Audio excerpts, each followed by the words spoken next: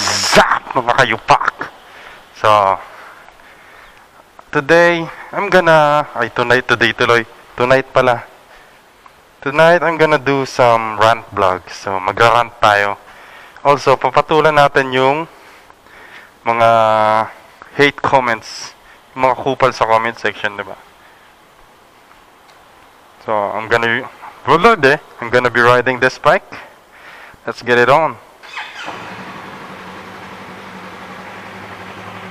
So, tayo naman, si Tonton Tornillo, nasa harap ko. Nakita ko siya kanina sa EDSA. Well, actually, nasa EDSA pa rin naman ako. Kanina, nakasabay ko. Tumarat-rat. Ayan, iniiwan na naman ako.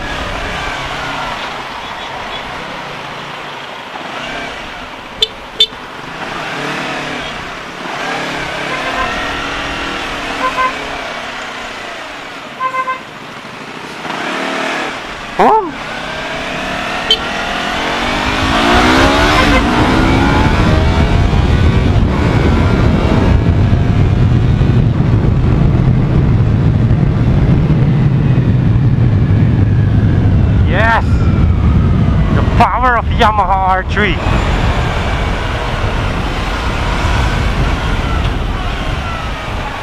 Bobo ng shifting ko, hindi ko muna sinagad.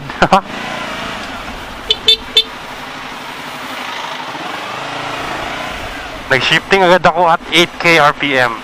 Ang daming nasayang. Dapat third gear nasa 120. Ban. Kainis. Nakakainis. So, on this episode, I'm gonna talk about some shit. So, let's talk about elitism. Yung mga feeling yayamanin porke naka-branded na motor lang. I myself own a branded bike, pero never kong kinupal yung mga kapwa ko motorista. Yung tipong dahil lang sa brand nila, ang baba na ng tingin mo, di ba? Medyo galawang kupal eh. Okay, you're in a big bike. You're on a branded bike. Pero that doesn't give you the right to discriminate your fellow riders. Kupal ako pero mas kupal pang galawan mo pag ganun. Ikaw yung kupal sa kupal ng kupal na kupalan.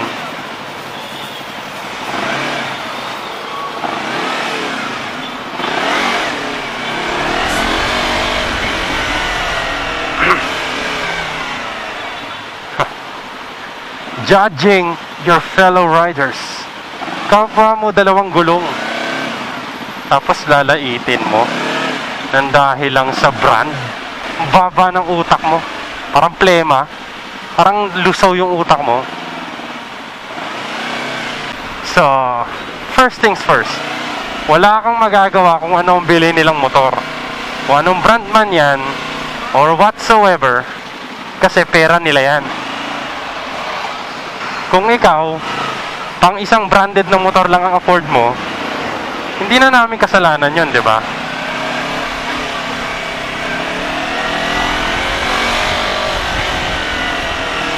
Tapos i-judge mo pa yung mga ginagastos, yung ganyan-ganyan. Like, what the fuck? What do you even care? Pera mo ba yun? Nagre-reklamo ka kasi gumastos dahil lang sa brand.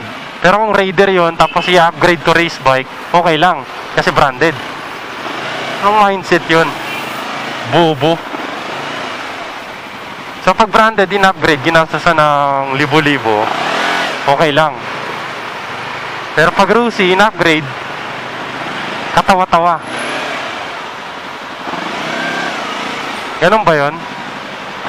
Stupid.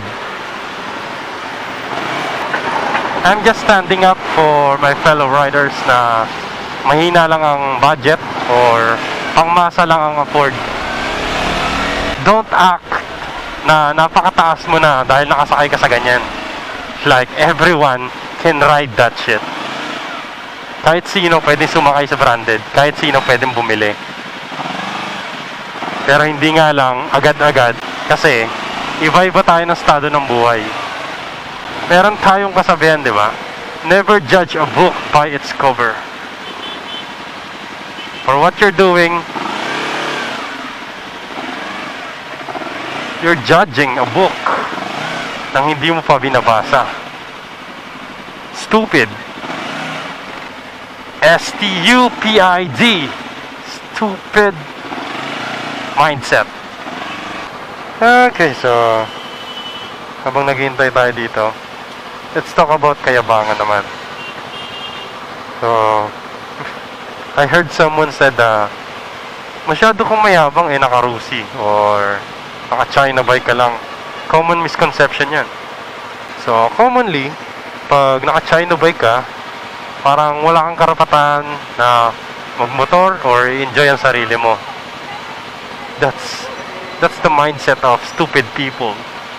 So, pag naka-China bike ka, sa pag-iisip ng mga kupal, wala kang karapatang mag-enjoy or to ride, to brag yourself, to upgrade, mga ganon. Parang hinaharangan ka ng mga puki ng inang to na i-enjoy yung pera mo. Like, fuck you.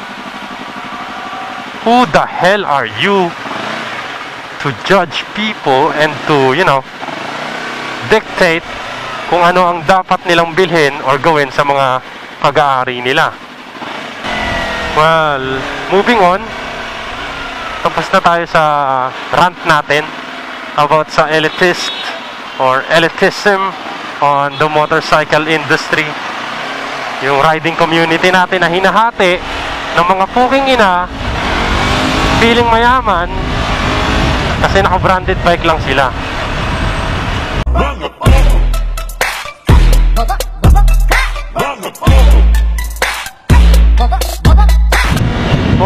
Okay, so mga kayupak, medyo madilim na ang gabi at nabiyahe pa rin tayo.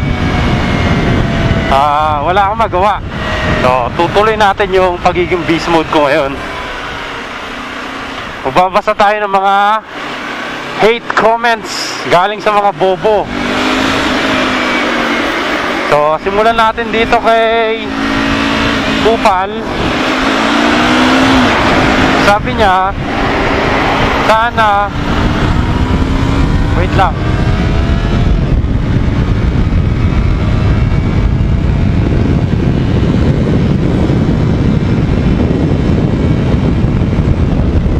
Oh, paakyat 150. So sabi na itong Kupal, sana makasabay kita, tatadyaan ko yung motor mo.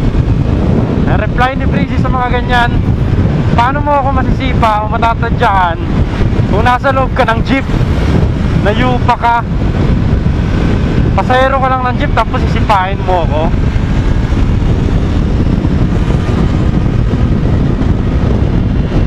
Next, ang baho mo po. Putang inang yan na bata. Baho, putang inang yan. Grabe ka naman, sakit mo naman magsalita. Ang baho agad.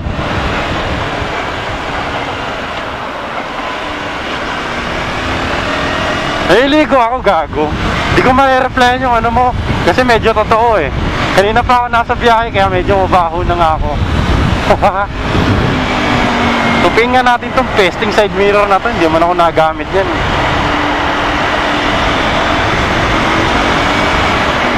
Next,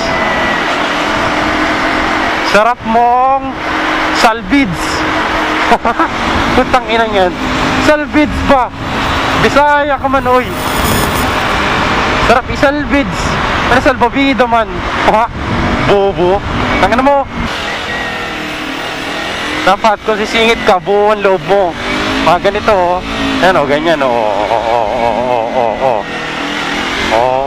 putang ina, ano, mga ganyan. Diba? Mga ganon, dinalingon. Pero dahil nakamotor siya, pagbibigyan natin ang tropa natin. Lahat ng nakamotor na Kupal, tropa natin yan. Ay hindi pala natin tropa lahat ng mga nakamotor na Kupal.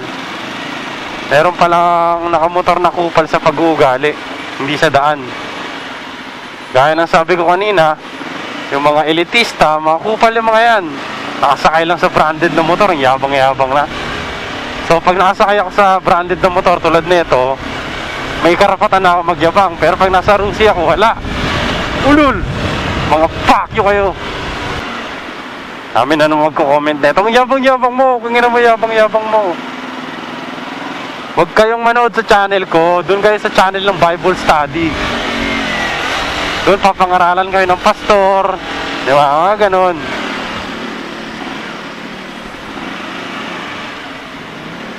May mga iiyak na naman sa comment section. Ayan na. Nagdadatingan na yung mga nag-iiyakan sa comment section. Okay. So, magta-top speed tayo dito. Dito tayo sa Green Hills. Dahil may straight road dito na open, napakaluwag. Parang girlfriend mo. Dito tayo magtitest ng racing.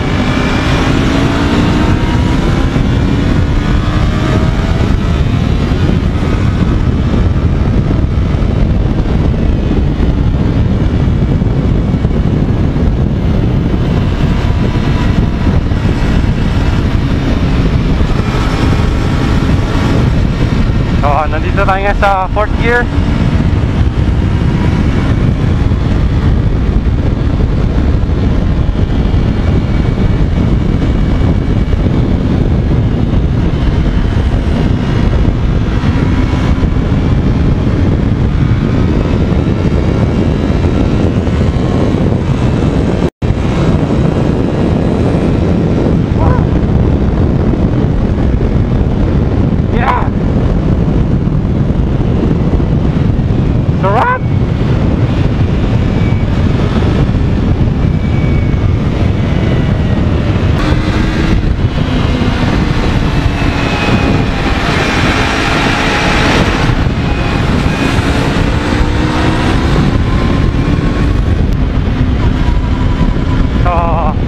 Tapusin na natin itong video, guys. Maraming salamat sa panonood. Nag-enjoy ako. Ako yung nag-enjoy eh.